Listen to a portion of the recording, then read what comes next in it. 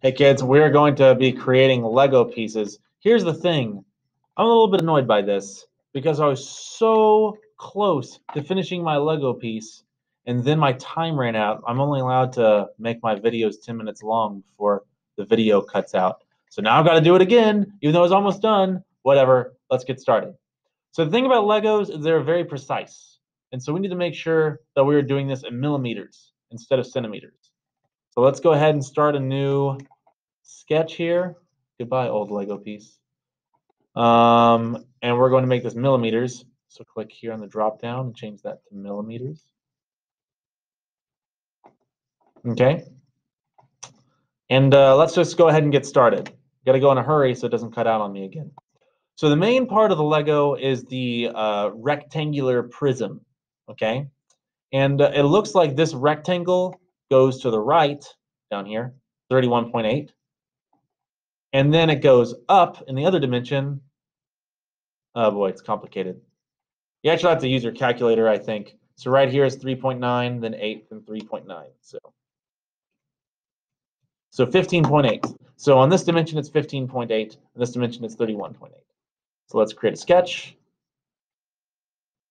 We'll make it a rectangle. We'll do 15.8, 31.8. Cool. Finish the sketch. So now we must extrude this. And it looks like, if you look right here, it says it is 9.6 millimeters high. So let's extrude this. 9.6. There you go. We got our basic Lego shape. So the next thing we're going to do is we're going to do the 8 circles on top. So I'll do create sketch. Now what you'll be tempted to do is to just draw circles that look kind of close to what they're supposed to be. Don't do that. Make them precise. You know, Legos, they need to be really precise to fit together, like to the exact hundredth of a millimeter. Okay. So we need to figure out exactly where it is. And if you look here in the sketch, it actually tells you that the center point of this is 3.9 millimeters to the right and 3.9 millimeters down. So what we're going to do is I'll use the construction tool to mark off that center point at 3.9 down and 3.9 to the right. And then I'll create my circle. And what's the diameter of this circle? It tells you that right here. It's 5 millimeters. You can see that that's kind of outlining the circle so that you can tell that's the one that's 5 millimeters. So I'll make this 5 millimeters and be done. Now at this point, many of y'all are going to want to just do that 7 more times. Don't do that. That's what newbies do. Y'all are going to be professional, okay? There's actually a button in here that allows you to copy the shape in like a pattern. And that's down here under create. It's called rectangular pattern. So it allows you to copy shapes to the right and to the left and up and down and stuff like that. So click that and then click your circle. And then I'm going to drag my arrow.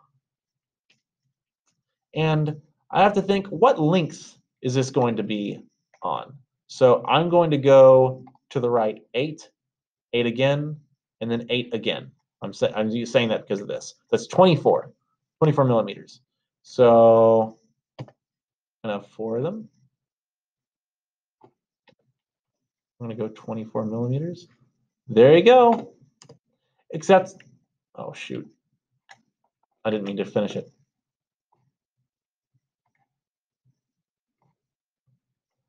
Okay.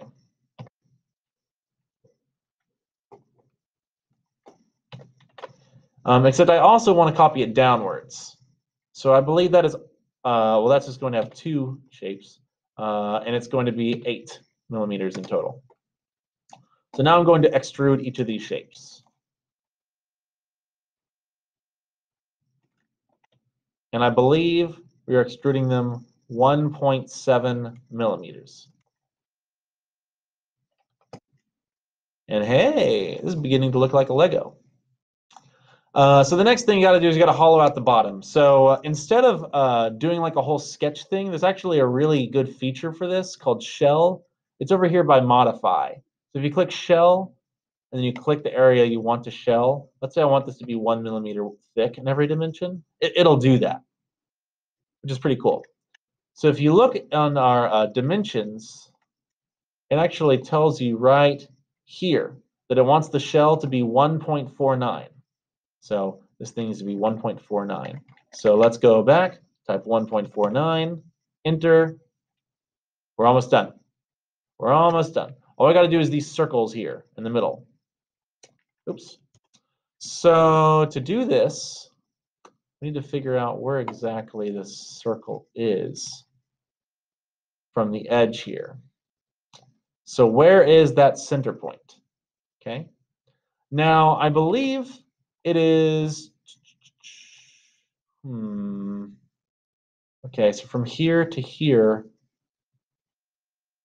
it's going to be 4. I'm saying that because down here it's 8, so it's going to cut that in half.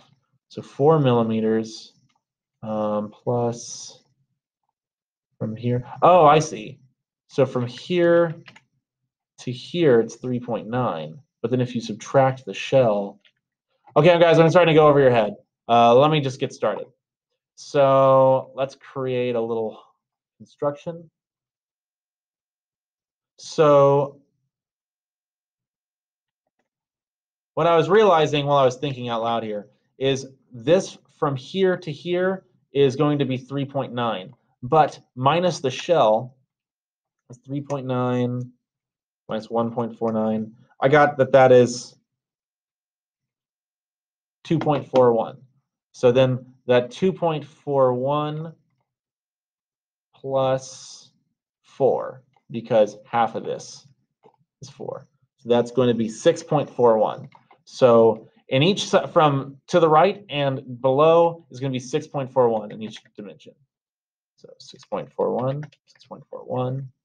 And that should be right in the center of our Lego. Now I'm going to create my circles. So it tells you over here that the inside circle is the outside one is 6.31 and the inside one is 5. Okay, you can see that right here that this is 6.31. So let's go ahead and draw those circles. So 6.31, 5. And now we're going to copy that to the right using our rectangular pattern button from earlier. So let's see. So if from here to here is 8, that would mean that from here to here is 8, and from here to here is 16. So the total length that we are doing this pattern over is 16 millimeters.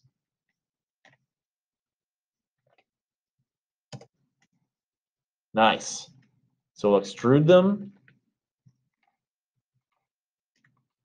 And how much do we extrude them? It looks like this 9.6, but minus the shell. So 9.6 minus 1.49 is 8.11. Listen, if you want, you don't actually have to do that on the calculator. You can just type it out. 9.6 minus 1.49. And it does it for you. So that's cool. Now you have your finished Lego piece.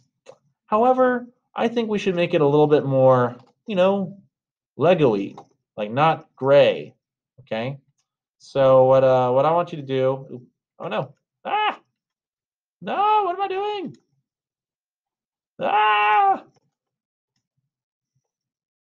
Oh no!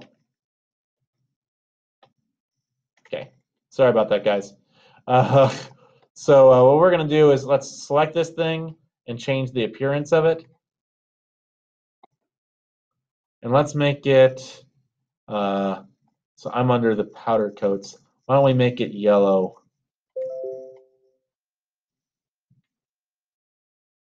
Does that work? How about red?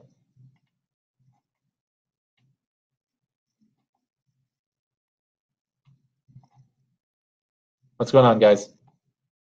What if I tried something else?